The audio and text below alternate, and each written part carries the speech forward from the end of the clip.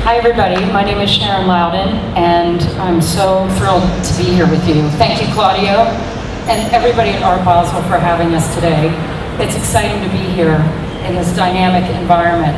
I'm an artist, I'm the editor of Living and Sustaining a Creative Life, and that's what this event is centered around today. So before I get started and talk a little bit about the book, I'd love to introduce to you some amazing people here I have right next to me. I feel so honored to be with these great people. So all the way to the left, I have Shamim, who is the co-founder, director, and curator of Land, which is the Los Angeles Nomadic division, a nonprofit art organization that started in 2009.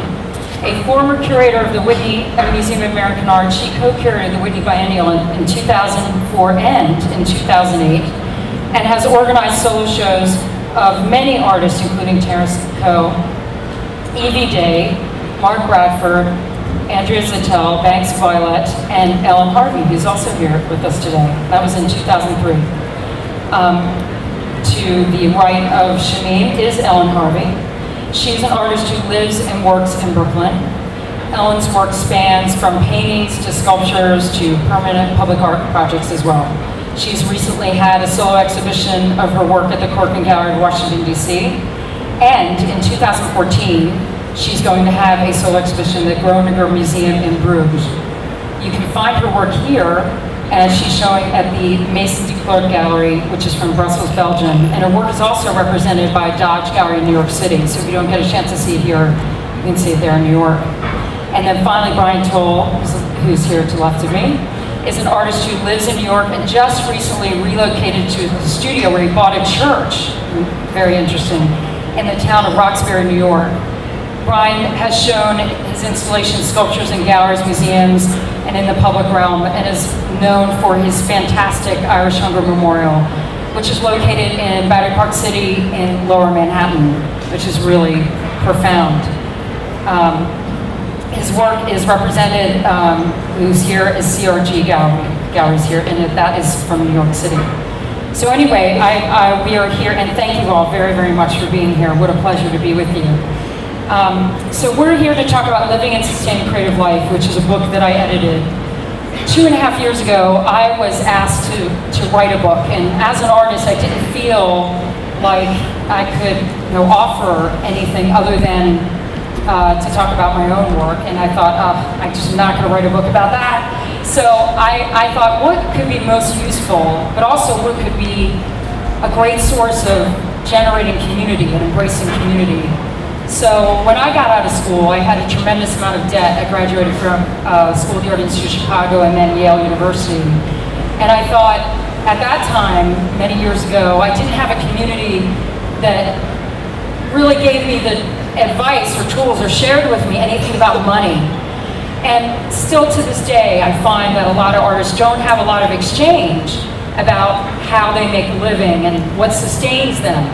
And I see a lot of books on the shelves about artists' work and how they think and how they think creatively.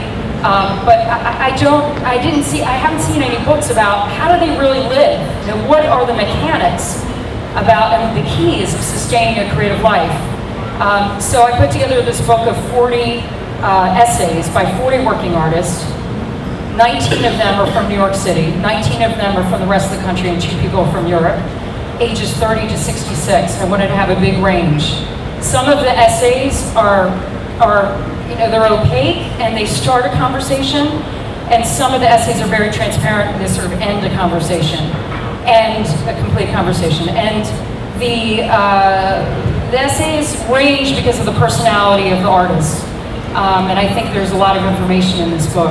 So I'm going to start by asking these guys here to talk about, what are the keys to, or some elements of how an artist sustains their creative life. So why don't we get started? Brian, do you want to start with that? I would love for you to talk about yourself and what are the mechanics for you and how you juggle everything and how you sustain your creativity. Hi, everybody. I think that artists come to art from different places, and I think it's very difficult to define one way of finding a path to sustainability and creativity, I didn't start life as an artist, or maybe I did, but at some point I forgot that I was one. And I got involved in political science. My first degree is in political science. I had a very, very politically active grandmother who was hell-bent on having one of her 18 grandchildren turn into the governor of New York City. And so I figured nobody else took her up on it. I wasn't quite sure what I wanted to do. And so I went to school for political science and worked in the state legislature for 2 years as a full-time intern. And I found myself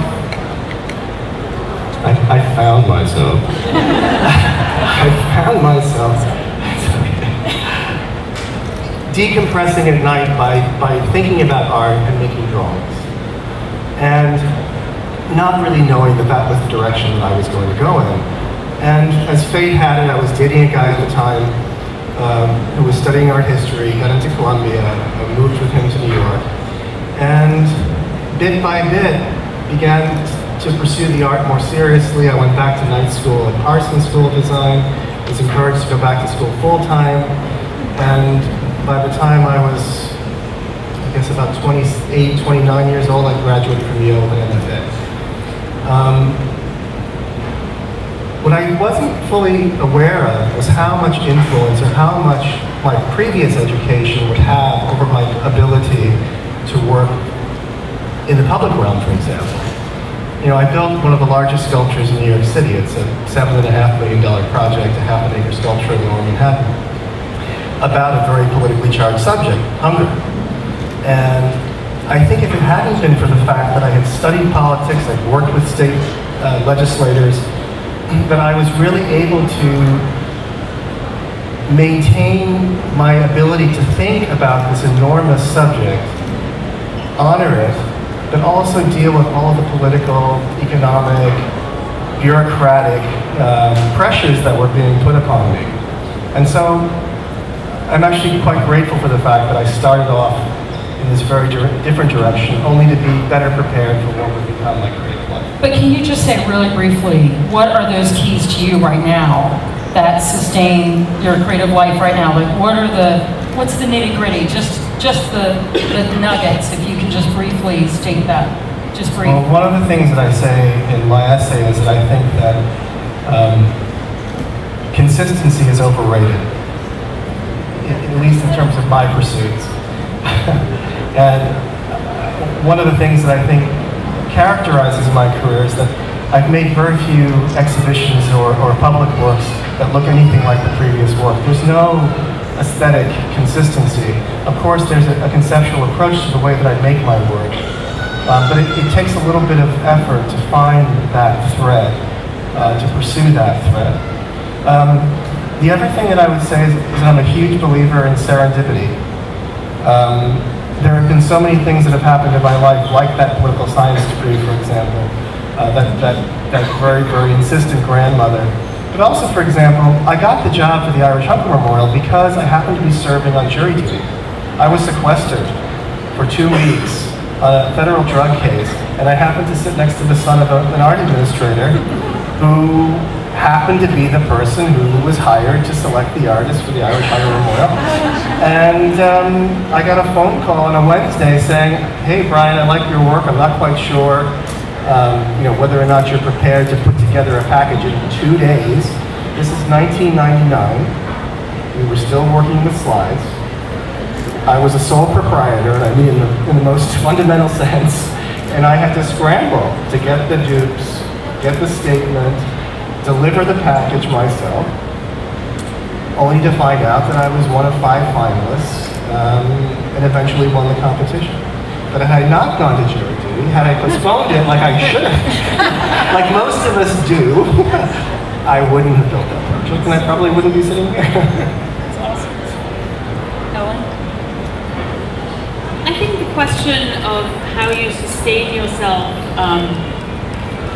obviously, I mean, we're in the middle of an art fair, so obviously part of how you sustain yourself is an economic question. How do you pay the rent? And that is, of course, I would never downplay that. But I think as an artist, if you're actually motivated by that, first of all, you're a fool. because there's a lot better ways to be economically stable. But also, you're going to be a very unhappy artist, and you're going to not be a very good artist. I think that in a way, the decisions that you make within the realms, obviously, of some practicality, have to become from the thing that made you want to be an artist in the first place. So for me, that was very much about wanting to be part of a conversation. Like, I really wanted to make experiences for people that sort of seduce them into thinking in a different way. And I'm interested in reaching as large an audience as possible. So as a result, I mean, obviously it's wonderful to show at a fair because you have this sort of massive audience that sees a piece, even if it is under very quite difficult sort of circumstances. I mean, you can feel a bit like your brain has turned to art porridge by the time you've made it through everything. But I think also it's driven me to work not just in galleries, but also do museum commissions and to do a lot of public work as well. I really enjoy reaching out to different audiences. And interestingly enough, even though at the beginning of my career this often seemed like a very foolish choice, and I thought I could often have shown up wearing a kind of sponsored by MasterCard t-shirt, like some kind of race car driver, because it really was, everything was on my credit card. It has ended up meaning that I've not only managed to talk to different audiences by projects that I went out into the streets and did legal projects, which then led to other kind of more commissioned projects. It basically meant that I ended up being not dependent on one part of the art world, and that has been really great for me. I really enjoyed that. It gives me a great deal of freedom and flexibility. And a lot of that just comes from initially just saying, well, I really want to do something that is a public artwork, and yet no one's going to hire me, no one's going to ask me, so I'm just going to go out and do it illegally on the streets on my own. So for me, paradoxically, kind of not thinking about how to support myself, in the end, thank God, I was very lucky to work out. Shamim, what are your observations? I think it's on. Okay. I'm going to take a question a little bit more literally because can I ask you a question? Sorry. One of the things that, and you and I spoke about this the other day in discussing this panel, before I was involved with art world when I was very young, one of my favorite things to do was driving in the car. We lived in the country, so to go to New York City and do anything we did, we had to drive a fair bit of time. And along the way, one of my favorite games was to try to see really quickly into houses as I went by them. And then in between that house and the next house, to try to imagine who was that person that I saw and what did they do every day and how did they function. So, if I had a glimpse of a teenager's bedroom and their pink wallpaper and the poster that they loved and maybe the dress they had on their bed, I would create like this story about how they existed in the world, what they did when they got up. I was, at that time and still to this day, utterly fascinated with the literal day-to-day of how people create their lives and how they construct the narratives that they want to live. And I think that when I then, later, once I became a curator and a curator of contemporary art in particular, and specifically even more so working with artists on new projects, on commissioned projects that often took forms that weren't comfortable within a standard gallery or even museum setting, even though at that time it was at a museum, but still formats that felt more like living their work or kind of creating their work in the process of their creative existence. I realized that in an odd way, what I found most fascinating about that process, in what I hope is a slightly more sophisticated level than when I was 8 years old and looking at people's windows, but having that kind of access to the way in which those ideas evolved, and not just literally in a scholarly way, which of course I embrace in other parts of the way I work, but the thing that felt the most resonant to me in understanding the projects and artists that I was working with, Ellen, as Sharon has mentioned, being one of them, was this access to being in their place, being in the thing I used to look in that window, being actually in there and understanding how her day was working to make this idea that we were discussing happen. And quite often, to me, the process of a studio visit was a little bit about talking around the actual thing that we were doing. a little bit at the end of the day, much like the book, where we're talking about what are all these things that you do in your day-to-day that ostensibly are the construct that makes the creativity possible, but to me are in fact the material of the creative life.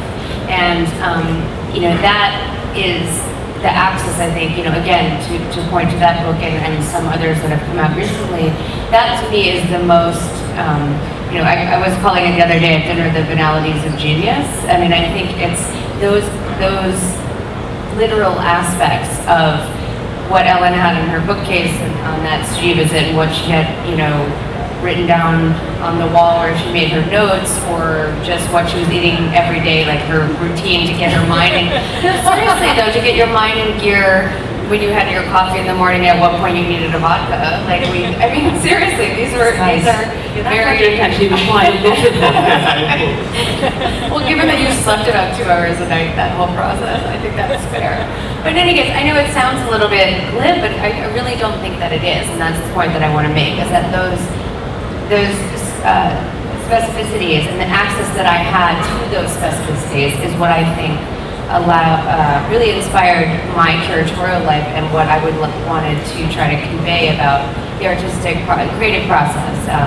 In this case, the visual arts, but just in general, I find fascinating. And that's the opportunity I would like to give, or I hope to give some access to through the public art projects that we do as part of LAND, and maybe even part of the Whitney things that we did before, to understand it as like a means of living, not just an object or a thing or one last presentation. So, Thank you very much. That's awesome. I forgot to mention that the format of this is we're going to talk for a little bit more, and then I'm going to open it up to questions from you guys, so you can ask these guys questions. So I just want to go on to ask this important question.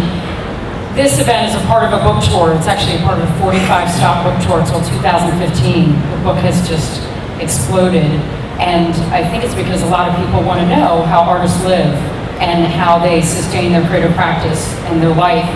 But inevitably, at almost every, I've done about 10 events, and almost every event, someone in the audience asks something that pertains to success of an artist. And the book itself, after reading through the essays, you can probably assess for yourself, what is the meaning of success for an artist? And what does that mean for you if you're an artist in the audience or do anything creative in your life? And so I want to ask Shamim and Ellen and Brian, I want to ask them, we're here in this art fair with so much money trading and exposure and glamour and a lot of spectacular. And in this setting, it would be amazing to talk about what does success mean to you, or is this or not a measure of success? And then it calls to question: is success only a measure of economics or in the marketplace? And so we'll just go down again. And Brian, if you'd like to just briefly answer what you think about that.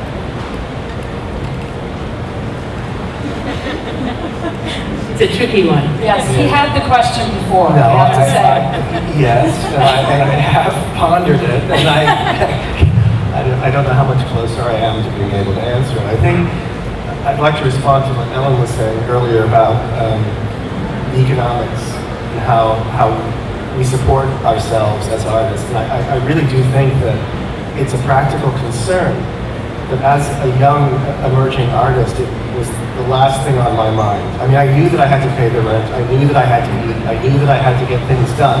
I had to be somewhat responsible. But the bottom line for me was always getting to the studio and always getting the work done. And so success meant finishing the piece. Success meant achieving the goal, whatever it was. And every time we make things, if we are in fact successful, it opens an opportunity to make something else. And so success is the ability, for me, is the ability to continue to do the thing that I love to do. It sounds like a cliche, but that's really what it's about. And sometimes we make money, and sometimes we spend more than we should. And sometimes these seemingly large-scale public projects seem very, very lucrative, but they almost always break the bank.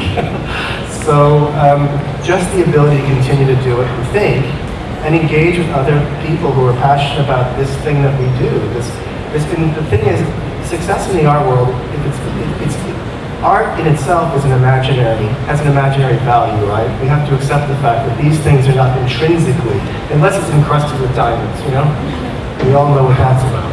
But for the most part, a piece of canvas and a box of paints, or some Sculpey, there isn't all that much money in that, but somehow we transform it in such a way that numbers of people, in some cases large numbers of people, believe that this thing is incredibly important and therefore valuable to us.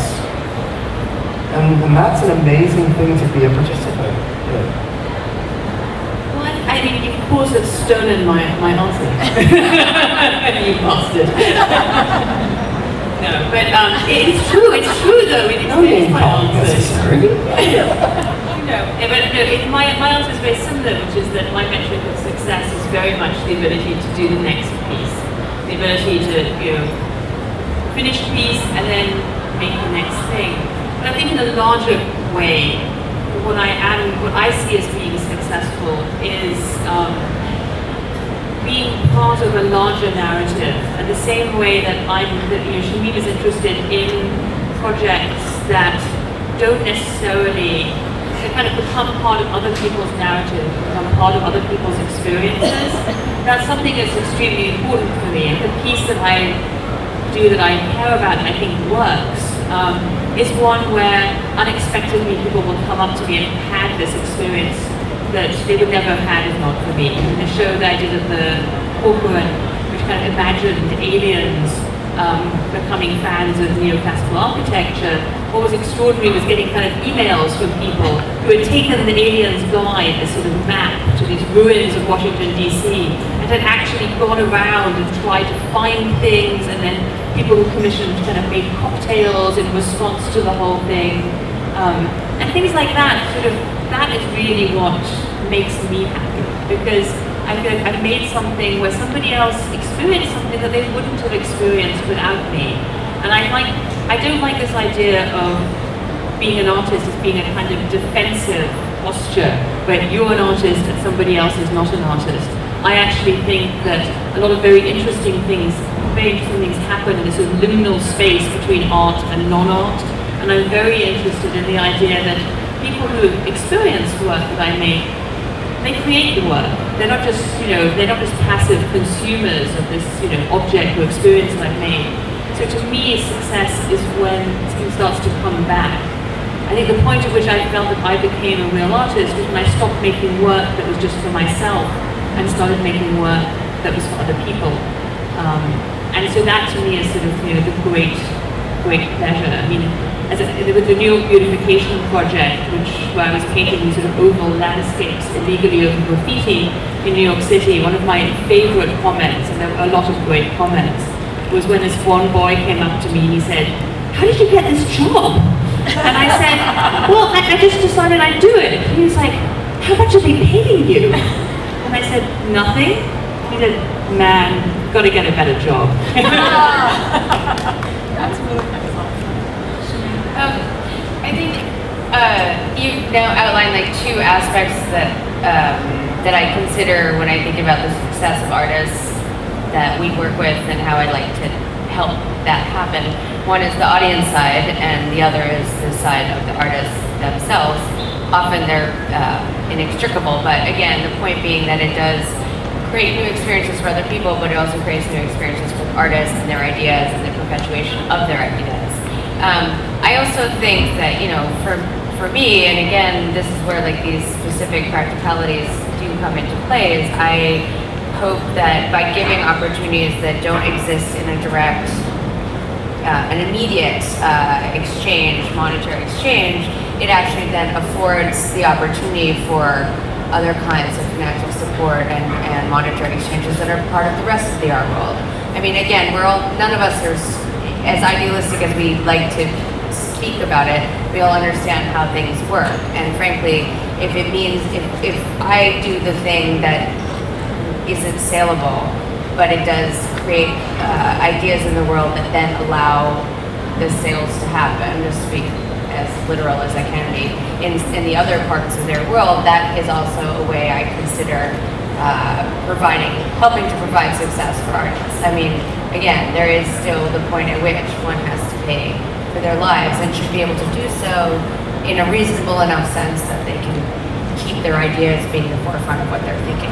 So, you know, I mean, nobody ever likes to talk about it. Like, as soon as we segue into the actual money moments, everybody starts to look at you like you're tacky and you're being sort of you're not speaking about the right things. But frankly, I mean, it bugs me. It's idiotic to pretend that those things aren't realistic aspects of what we do, and that, you know, that aren't part of the subtext of every conversation that's being had.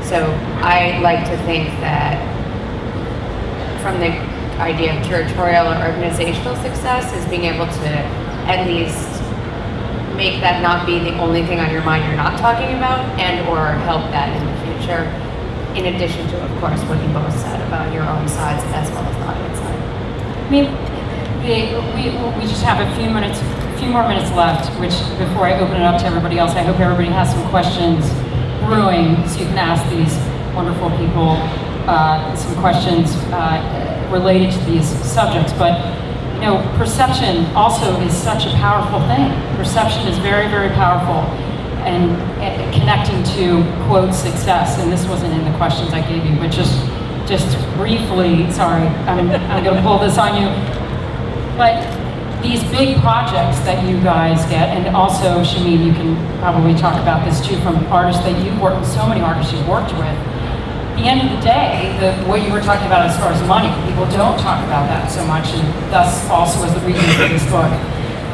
Can you talk about that just briefly, even in a few of the projects that you get the reality of that, where you see that these big these exhibitions in museums, for example, or these big public art projects, the day-to-day, I mean, do you guys, it sounds absurd and crazy. I'll just use an example. Do you have a driver? Do you have a yacht in the corner? I mean, the part of this book which is really important to me was to show, even though someone may be perceived, an artist may be perceived as they may be making millions of dollars, and when in fact all of these 40 artists are on the same page, they're all doing so much for their work that, you know, the financial aspect of it doesn't really make that much of a difference, except that it gives them more freedom to make their work. Can you comment on that, or do you have anything to say on that? I know I didn't give you the question before. I don't have a yacht, but I do have a church. You do have a church. So. And it's beautiful. It's in I guess the question is the perception really as close to reality, or is it distant? Doesn't it depend on what the perception is? I mean, yes. and I think it's just so varied. Artists are human beings, so naturally they're incredibly varied. You know, some people are going to be up all hours, and other people need a very regimented life to be able to be productive. And I think, you know, obviously you need to find out what works for you. I mean, I need a sort of mixture of order and chaos, otherwise I become extremely unhappy. But no yacht and that. I'm not sure I would put it, given that I don't actually own any real estate. I think it's not as consistent, at least not for me in my life. And if I've got, in the case of the Irish Hunger Memorial, I committed 2 years of my life to building that, pretty much full time. And I managed to pull off a Whitney Biennial during that period, but there wasn't all that much going on outside of the thing that I was most focused on. So that year might have been a lucrative year in some ways, but I also didn't produce the kinds of things that the gallery was able to expand my career by selling. And so that market might have suffered as a result of the focus that I put into this public realm. Or if you do a museum exhibition, of course there is a possibility of press and future sales, but the investment of time in producing that installation is all-encompassing, and there's no income directly coming in from that. Perhaps for production. Well, it depends on the museum. That's true. Yes. I'm not working with the right ones. Shamim, do you want to comment on this?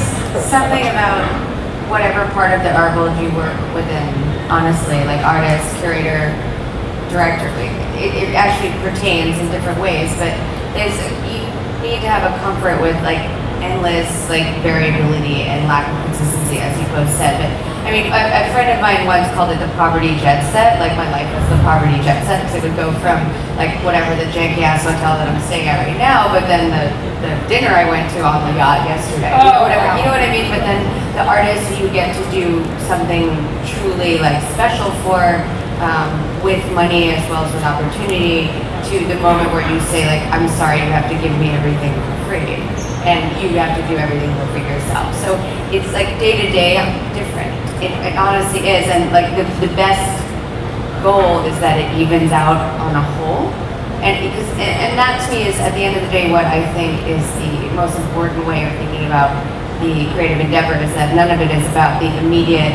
If everything is like a one-to-one, like did I get this for that? Did I get, is the zero sum appropriate in this case? You're not going to be successful. That would be not successful to me. Like thinking about if everything accumulates to the best case scenario, to getting your things done over time and your ideas out over time and your effect done over time, that's successful to me, and it requires that comfort with variability for everybody. And there is a perception that some people have, I suppose there's some people who do have like a constantly charmed life, but I'm just saying, like, whatever you think about even like a very, very well-renowned artist or curator or so on, it's just not that way all the time. That's great.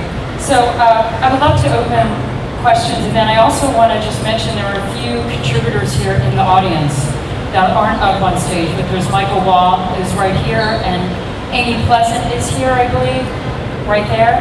And I'm not sure if Amanda Church is here. She is. And Brian Novotny. So they're all here too, and talk to you afterwards about their perceptions, and their essays are in this book as well. But let's take some questions from anyone who might have any questions. To start? Yes? We are here. Oh, not at all. There's a microphone coming to you so we can hear you. Go ahead. We are here in Art Basel, but we have visited. Come to me. No, I don't want to speak in the microphone. Okay. We are here at Basel. Yes. But I visited many venues. I just come from an title.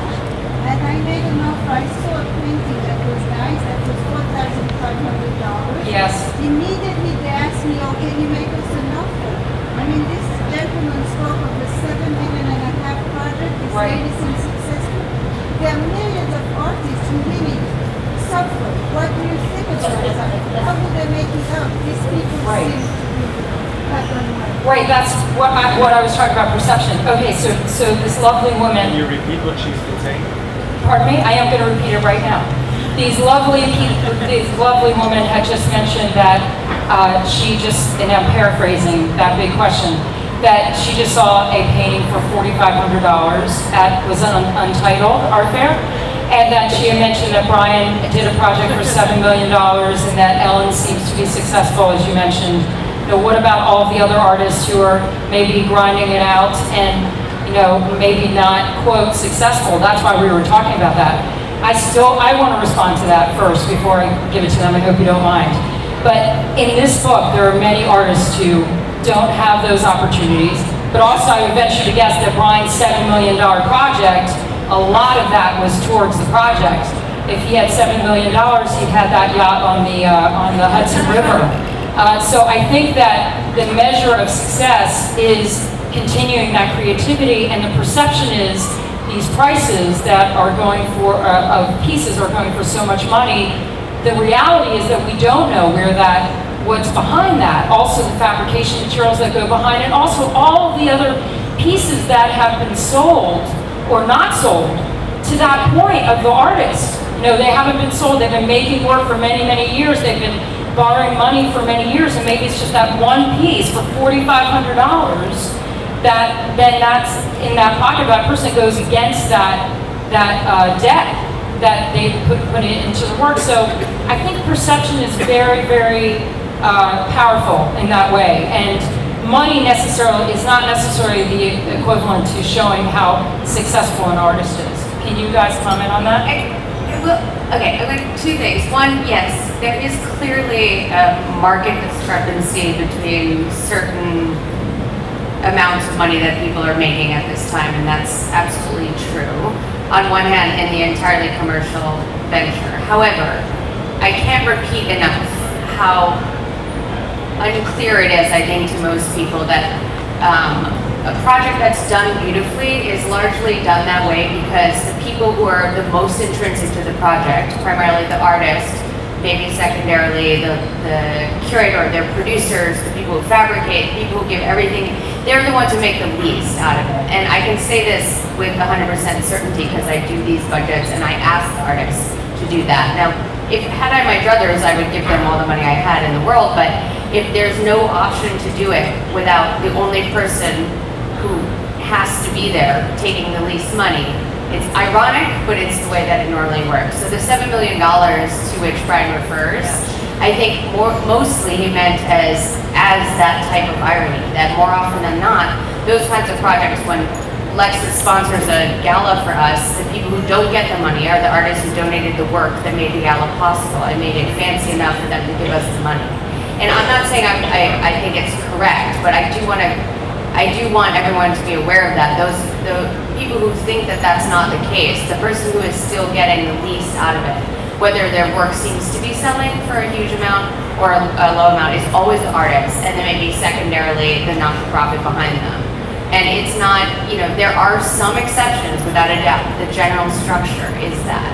And mostly, again, correct me if I'm wrong, but my understanding is that you were saying this seems like this extraordinary, huge thing, and yes, it was for you intellectually, and in terms of the commitment of your ideas. Yes, for certain, the amount of money that I made on that project. I don't think your point was that you just blew out a whole bunch of cash on your Do you have the driver yet from that project? No, I didn't. Well, here's the thing.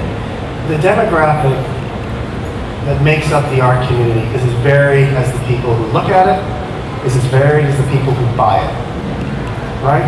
Some of you have billions, some of you have billions, or those who don't buy it. No. Some of us, I was born into a very middle-class family. Some artists are born into quite wealthy families. But the thing is, we all commit ourselves to ideas, and we commit ourselves to advancing art, and that's our choice. And why shouldn't I be successful? I work very hard for my money. So when people come to me and say things like, "You did, man," I take offense, because we here work on the idea that we're going to contribute something to society and to culture. And the fact that I shouldn't be rewarded for it commercially is absurd and offensive.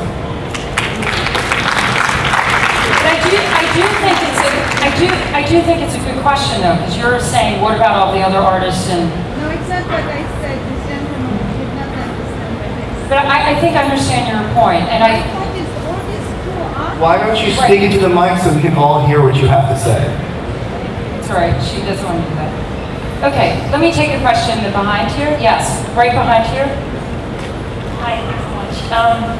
I'm really curious about, there's the artists and there's the curators, but then there's also the collectors, and I think like a budget, there's expenses and the income, and we're not really talking very much about the collectors that do make it possible, the people that are putting the money for the projects forward. And I'm just wondering if you guys could maybe highlight an example where a collector or a patron is kind of championing that side and inspiring other people to also pay it forward and continue to pay it forward. Shamim, do you want to speak on that first? Do you mind? Yeah, no, I don't at all. I mean, philanthropic commitment, which I think all of, again, to support your point, Brian, all of us already have by doing what we do.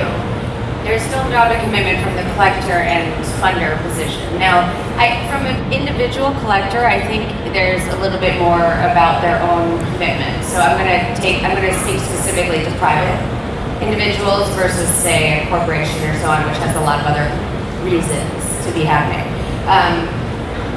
There are private individuals who truly do this as a way to advance the ideas that they believe in.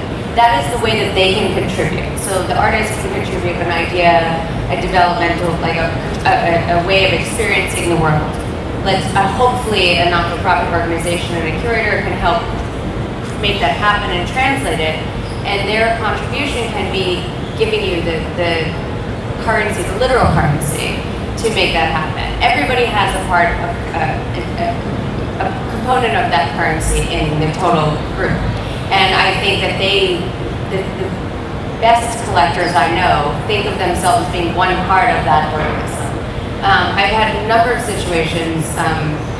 It's probably an easy one. Phil and Shirley Ahrens, for example, have on numerous occasions when I was at the Whitney, when I was not able to afford doing a scholarly catalog for young artists, which they feel very committed to, were willing to help make that happen purely to document the ideas that for posterity, not let it just happen and disappear, which can sometimes be the case, especially given how much happens in this day-to-day scenario. So don't get me wrong, there are plenty of people who commit on a lot of different levels. It's just that I'm sitting with artists here, so I want to make it clear that they're always the first and foremost to make that sacrifice. But there are plenty of other people who make this organism work, and that kind of pure, I mean, pure is the wrong word, but that kind of dedicated philanthropy, I guess I should say, is utterly critical to making it happen, and they should be equivalently recognized for it.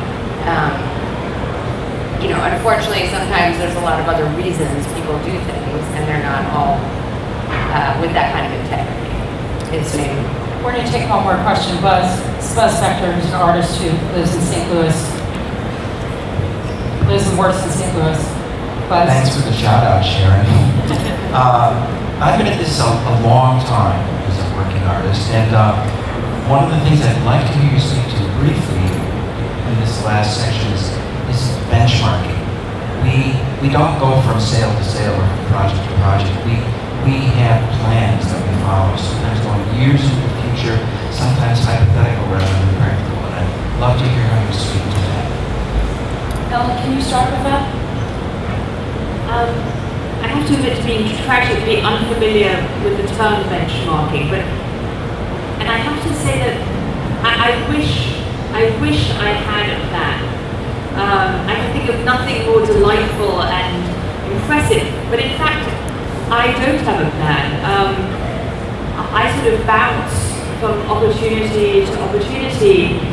My studio is full of an enormous list of possible, impossible, utterly impossible projects that I would like to do. And then as opportunities present themselves, either, you know, with my galleries or with institutions or with public projects, then I sort of look at that list and think, can I do one of those? Or do I need to come up with a new idea? And often I end up coming up with a new idea. So I often feel at the end that I sort of float through the world. I have an enormous kind of body of things that I would like to make happen.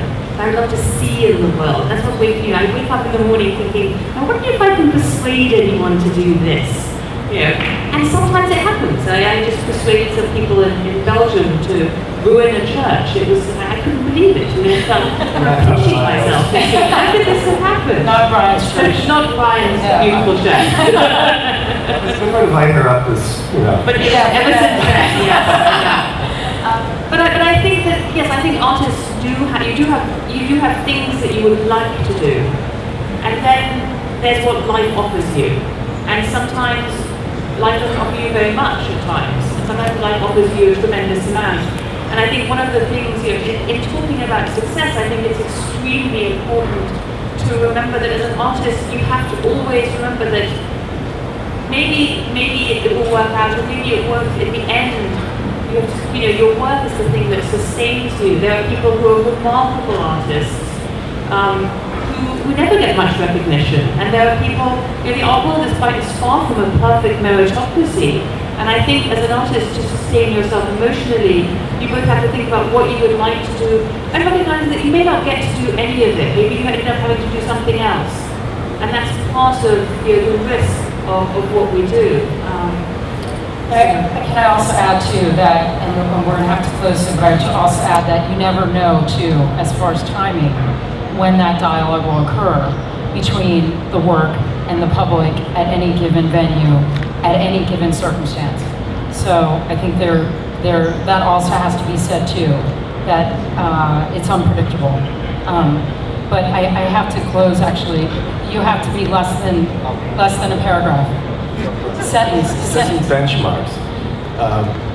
I don't set big benchmarks, and I agree with Noah, it's very, very difficult to predict what the next thing is going to be, so you have to be very, very flexible as an artist to be able to respond to the situations as they present themselves. But there are benchmarks for each project along the way. And we have to keep very, very close tabs, and we need support systems to be able to maintain the budgets, hire the correct architects, etc. There's lots of benchmarks that have to factor into a successful project. But I don't think we can look at it as a kind of forecast into the future. Short enough? Yes, thank you. So before I go, I just want to say that this book is going to be in its 3rd printing starting Monday. And it has not, thank you. And it has not been on the bookshelves except for MoMA. There's only 2 copies left at MoMA and here. This is it. They're with me and in here.